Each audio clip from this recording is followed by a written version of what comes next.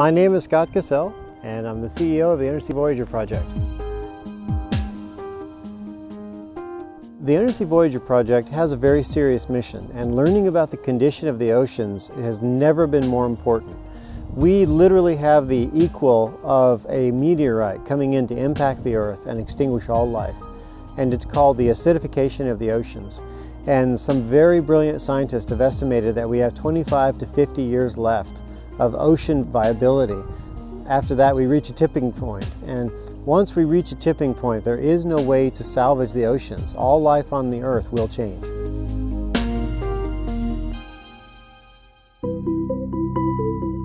The Undersea Voyager Project is a non-profit corporation that I founded to circumnavigate the Earth and man submersibles in order to find out about what the condition of the oceans are and report it to the Earth in a non-biased way. The media has a tendency to slant or sensationalize, and right now it's more important that people understand the reality of what's going on with the oceans so that we can make the right decisions. We're putting out a call for papers and a call for experiments all around the world for basically the world scientific body to join us in our interest in what the conditions are of the oceans. We're also going to have the Youth Ambassador Program, and that means we're going to have kids actually inside the sub learning how to become scientists.